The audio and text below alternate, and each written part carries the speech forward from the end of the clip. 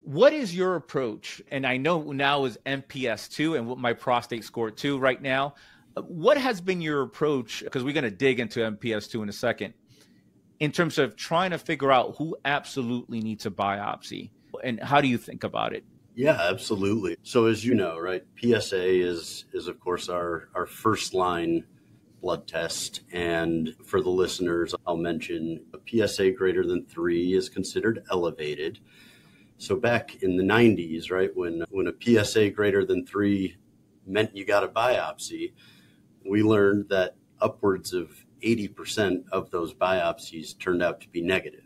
And so, that's what started a lot of the controversy surrounding PSA and questioning whether it should be used at all. And what the solution was, which is the path we've gone, is saying, okay, PSA will be elevated in the majority of men that have prostate cancer. Mm-hmm. It's a relatively sensitive test for prostate cancer, and particularly for prostate cancers that will prove to be lethal, as we've learned from the Swedish data. And so it's a good starting point.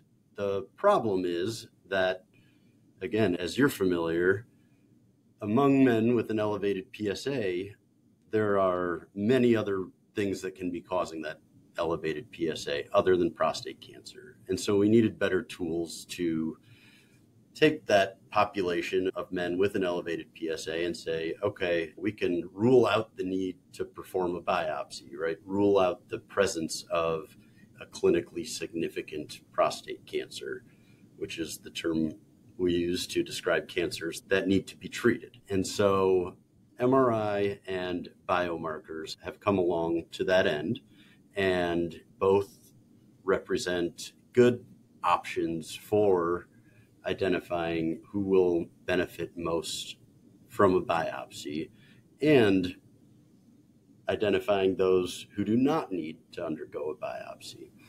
And so with those being the two main tools in our toolbox, I do think both are reasonable options.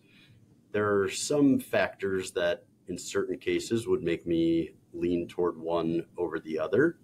That would be particularly, right, if we're coming at this with, okay, patient comes in, has an elevated PSA. As you said, our goal is to not have to perform a biopsy unless we can be pretty darn sure that there's a cancer there that we need to detect. Watch the full episode of the Dr. Geo Prostate podcast on how MPS2 helps determine the need for a prostate biopsy with Dr. Jeffrey Tosoian. Click the link above or find it in the description below. Thanks for watching.